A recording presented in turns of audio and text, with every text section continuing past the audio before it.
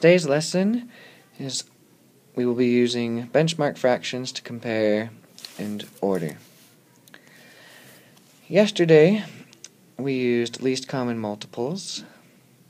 Today we're going to be using a different strategy to figure out which is less than, greater than, or equal.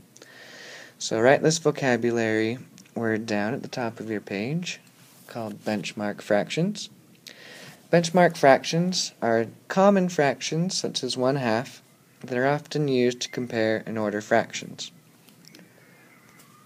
So if I have these two fractions, 1/4 and 5/6, we can use a fraction that's a little more common to us, such as 1/2.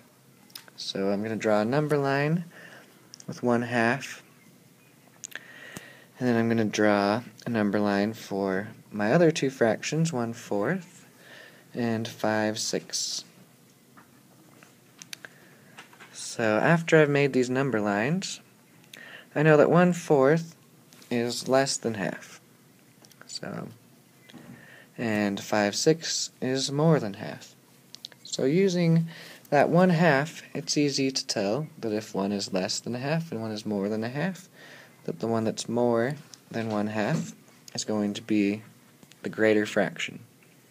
So 5/6 is going to be more than 1/4, or is greater than.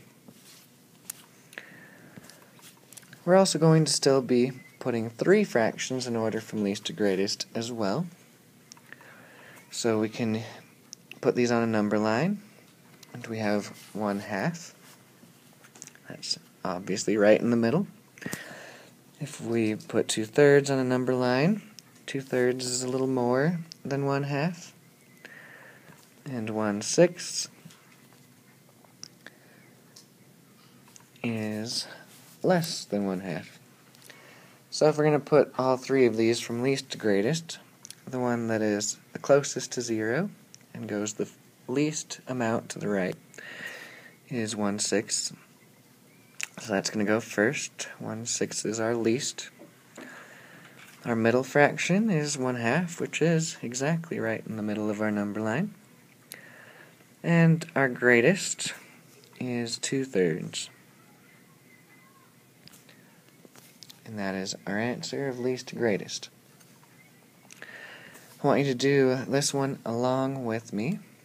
So I want you to draw number lines for these two fractions. So first of all, draw one line. If it's 1/4, we need to divide it into 4 pieces. And if we have one of those pieces, we're going to put our little dot right there on 1/4.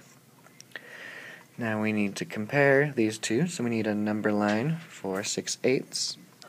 So divide another line into 8 pieces, and then we're going to be putting our dot on the 6th one. Sorry, I probably went a little too fast. I'll let you catch up real quick. You might need to pause. So which one of these is greater? It is 6/8. Okay, our second one for you to do together with me is one from least to greatest. So we have 3 fractions. So we're going to draw our number lines. So draw a line and make it 1/2. So you're going to divide it into 2 equal parts. Mine's not quite perfect. Hopefully you draw yours a little bit better than mine. And we put our dot right there. We're going to make a second number line for 3/4. Let's go ahead and draw that.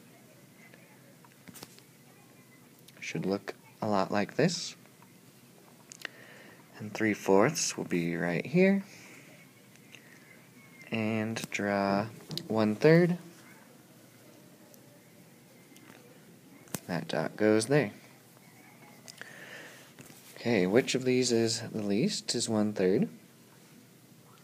Which one's going to come second?